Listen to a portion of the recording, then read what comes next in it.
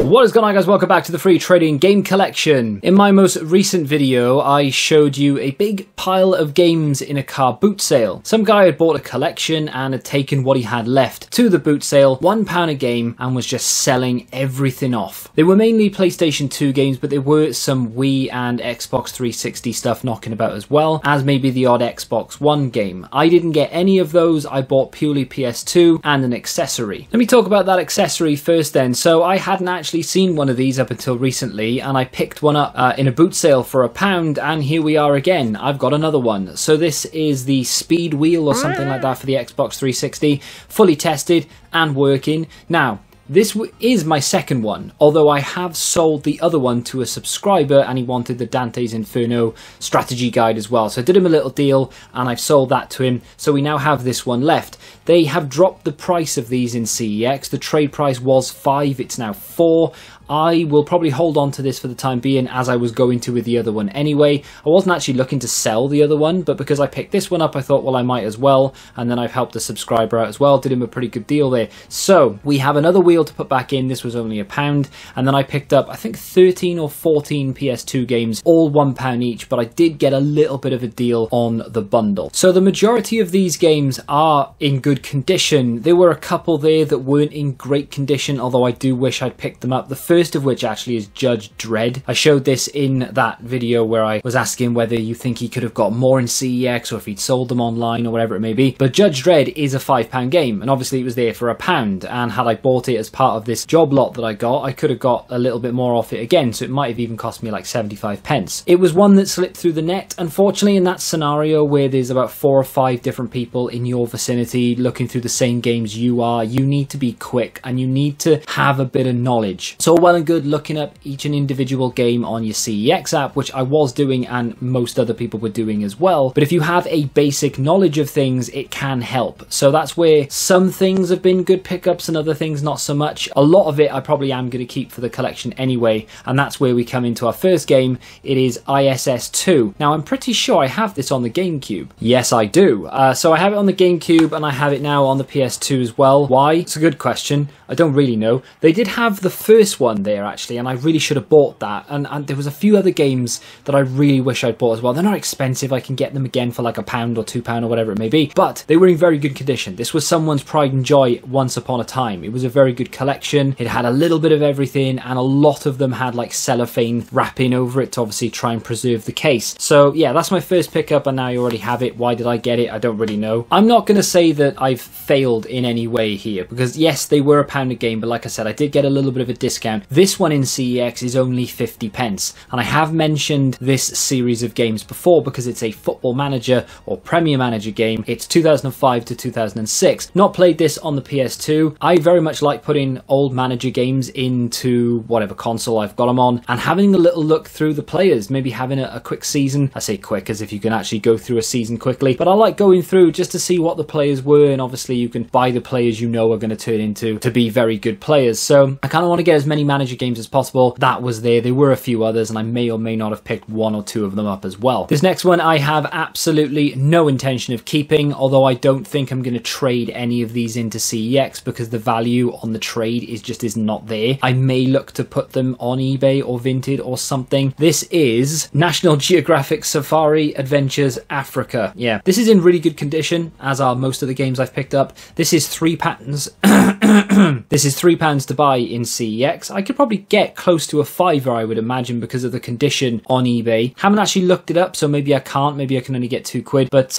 if I can just sell 2 games here for a £5, I've more or less broke even, because I think I got 13 games and the wheel, which would normally have come to 14, but I think I got them all for like 10 or 11, one or the other. So if I can just sell 2 games for a £5 each, we've more or less made our money back here. If I had the accessory to go with this next one, we'd be looking at £10 by itself. This is Sega Bass Fishing, I think. Yeah, Sega Bass Fishing Duel. This was originally £1.50 in CEX. This is the first one that we have with this, you know, one of these little covers on them to protect it. Yeah, it's not an expensive game. It's £1 in CEX. I probably won't get much more for it online, although it is in very good condition. So far we are keeping 2 and we are looking to sell 2 because I don't think I want to keep that Sega Bass Fishing, although I don't think I'm going to get much for it. This next one is a keeper. I've only ever played it once. I never owned it, but I'd love to give this a go again. It is Celebrity Deathmatch. Have you ever watched this? Let me know in the comments. I used to absolutely love it when this came on TV. This is £3.50 in CEX. Of course, we got it for just under £1, and it is in immaculate condition. It has one of those little things on it again. But yeah, really happy to put that into the collection, and I'm looking forward to giving that a go. I know nothing about this next one. This is the Muppets Party Cruise. Again, another £3.50 game in CEX. So done really well there to get this for about 70-80 pence. Not bad at all. It looks like kind of a Mario Party scenario where you get loads of little mini games and things, but either way, I don't think I'll be keeping it, even though I do kind of like the Muppets. Again, very good condition. Hopefully can get close to £5 for that on eBay. I've never heard of this game before in my life. This is Crazy Chicken. Is it Crazy Chicken X or just Crazy Chicken? I don't really know. To be fair, the graphics and the art style of this looks pretty good. It does look like a Duck Hunt kind of scenario. I think I've got a list down here. This in CEX is £4, and again, it's in pretty good condition. It's not an amazing condition, but it is in pretty good condition. So, and they're all complete. Every single game here has the manual with them as well, so you never know. Again, it could be another £5 game on eBay. I don't really think I'm going to keep this one. This next one may have to be bundled with a couple of the other lower price games, or indeed a PlayStation. I have no idea what it is. This is it Rocket Power Beach Bandits? It looked like I mean, it does say Nickelodeon on it, to be fair, but I mean, it looked like one of those games that could have some value to it. I picked it up just on a blind whim and hoped that it would be worth something. It's £1.50 in CEX. I don't know, maybe check it on Vinted for a couple of quid or something. You never know, might get £2 for it. Maybe take it to a boot sale. I don't know. I wouldn't say a fail because it is worth more than I paid, but this will probably hang around for quite a while. This next one is a break-even kind of job. This is World War II Battle Over Europe. If you've been watching the channel for any length of time, you'll know that I have a deep-rooted interest in World War II and that conflict in particular. I just find it very, very fascinating. So this was to keep, even though it is not really worth selling.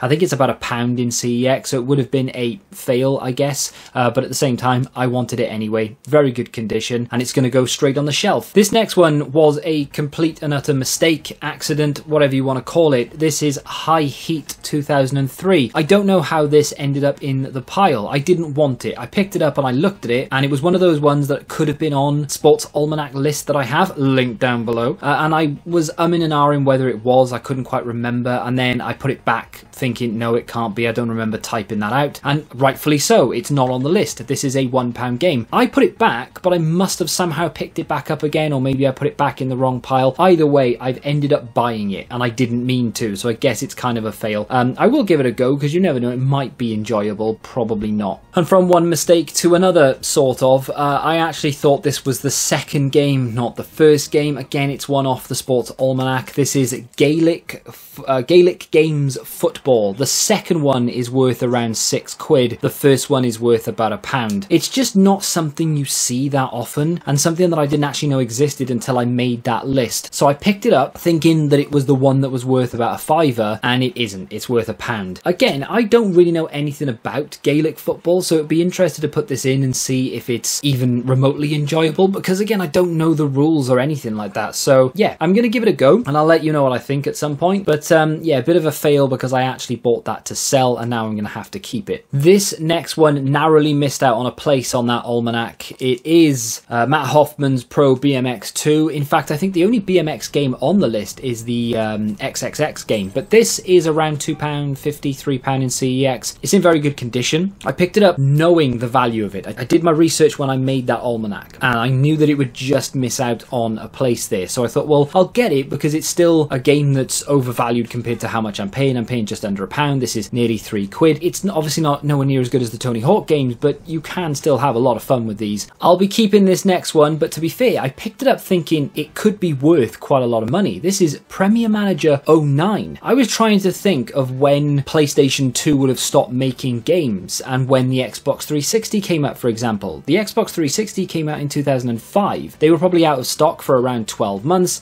and it took another 4 months, I think, for the PlayStation 3 to come out. So the next gen, if you will, at that time had been around for 3 years at this point, and I was thinking, well, this has got to be worth a little bit of money. This would have been the last one, surely. Well, it's worth £3, so not amazing, but I always plan to keep it anyway, because once again, it is a football manager game. So very happy with that one. To be able to get it for 80 odd pence is pretty good, and again, it's in very good condition, complete with the manual. This is going to complete a very expensive list compared to what I've paid anyway. This is Echo the Dolphin, Defender of the Future. A very good condition game because it is in one of these little things. This is £4 in CEX. In this condition on eBay, again, maybe a fiver, who knows, a touch more, I'm really not sure. But that was a little bit surprising because I think I got that last knock-ins and it was just on the top, and I'm really shocked that no one else picked it up. Not that it's like, oh my god, this is gold and it's worth a hell of a lot of money or anything, but people were picking up a lot of stuff. There were loads of people circling, and I saw people walk away with games that I knew full well were under the price of what they just paid. So a lot of people were buying 50p games for £1. Other people got really good deals. I didn't get anything amazing, unfortunately, and I do wish I'd bought that Judge Dredd because it probably would have been the best purchase I'd made that day. I missed out on a few Buzz Junior games, which do tend to go for between 12 and 15, and that would have been a really, really nice pickup, but unfortunately I didn't. Now, that one I will sell. I do have a full list here of these games on the CEX website. I've put them all into the cart, apart from ISS2, which for some reason they don't have on the website. At least I can't find it anyway. But if I wanted to buy all of these games in CEX, it would have cost me £29.50 without the wheel and without ISS2. With the wheel and with ISS2, it would have been about £35, and of course, if you need to pay for postage, you're looking at nearly another £30 on top, which is mental. Most of these games will probably be in stock if you go to your local CEX, providing you have a decent one with a nice PS2 section. Mine does have a pretty decent PS2 section, to be fair, so most of these games will probably be in stock in my CEX, but rather than pay the £30 plus that I would have had to in CEX, I've just got them for about £11. And the other really good thing, of course, is that most of them are in very good condition, so they're either going to go well in the collection or they'll go well on eBay or indeed Vinted, because people pay up a little bit for condition. We're not done there though. I do have a couple of other pickups to show you. They aren't amazing, but one of them is actually pretty decent, and there is a little tip in there as well. I will get to that in just a second. First of which though, let's go through the two boring ones. We have FIFA 20 on the PS4. Why have you bought that? I mean, it is the Champions Edition. That doesn't make a blind bit of difference, because I think the only difference in the editions of FIFA is the Ultimate Team code that comes with it. This of course has Van Dijk on the front. They normally have Eden Hazard on the front, I think. This trades in for a whopping 80p in CEX. They sell it for £2.50. I am kind of half tempted to keep it, to be fair. Not that I really enjoyed FIFA 20 or anything, but it does have Van Dijk on the front. I am a Liverpool fan. This was 50p, as was FIFA 21. This one on the Xbox One. This has got Mbappe on the front. It is the Xbox One and Xbox Series X version. This trades in for £1.60, so we are tripling up on that, and they do try and sell it for a fiver, so I may look to see if I can get more than I can trade it in for, if you will, on eBay. I'm going to try and be a bit stingy with it and see if I can maybe sell it for a fiver. Probably not. Who buys FIFA 21 for a fiver these days? I really don't know. I think you can get it on EA Play, and most people have Game Pass if you have an Xbox especially. So yeah, we'll see what happens there, but for £1 for both of those, we're going to get over £2 in credit anyway, so we're not losing money. But if I can sell them, and maybe make a few quid, then why not? That's how slow this boot sale was. Anyway, let's move on to another pickup. Again, this was a bit of a shot in the dark because I didn't know whether this was going to be worth anything, but I thought, well, if anything, it'll look kind of cool on the shelf. This is a steelbook, and it's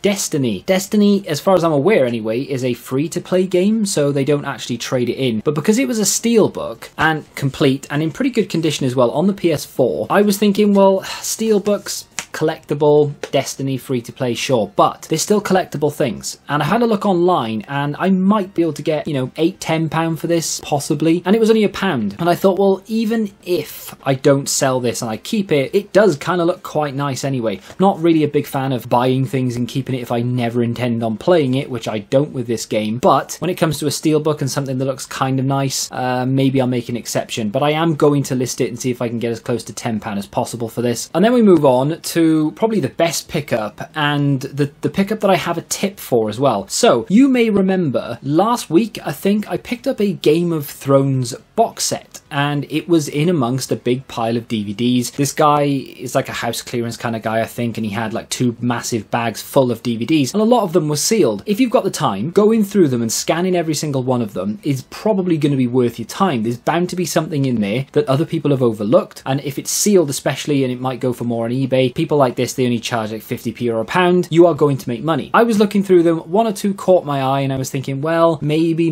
not, I'm not sure, and then a white case caught my eye. Instantly, I thought to myself, that could be a video game, and indeed it was. It was Just Dance. Just Dance 4. This is one of the lower end Just Dance games. You got Just Dance 1, 2 and 3 that are not really worth much of anything, and then you have this one, which is the first one that is worth something, and then they made them all the way up until like 2020, maybe even 2021. Those games are worth like 25-30 quid, which is just mental. This one I bought for £1. It's in tradable condition. CEX sell it for 8 and they trade it in for 5. So we are turning £1 into £5. It's nothing amazing, but at the same time, it's a pretty good pickup considering I was just looking through a bag of random DVDs. So the obvious tip here is when you're going through a pile of DVDs, whether it be stacks of in a bag or whether it be on someone's stall or whatever, there may be video games mixed in, and I do see this quite a lot. Now usually they are the likes of FIFA and they're not really worth anything. However, there will be the odd occasion where you find a Just Dance game that sells for 8 quid. Now I'm not going to go to CEX right now, trade that in and spend the whopping £5, and I'm not sure what I'm going to do with the FIFAs yet, so we may have upwards of around 7 to spend in CEX. I'm going to wait until I go back to another boot sale, maybe I can find another pickup on Facebook or something, which has been unbelievably bad. This morning I found it box DSi for 20 quid, and it does trade in for 40, but there are a few issues with it, and I just can't be bothered to be dealing with the hassle of taking it to CEX for them to tell me that it's not in tradable condition, and then I'm stuck with this DSi that I don't want.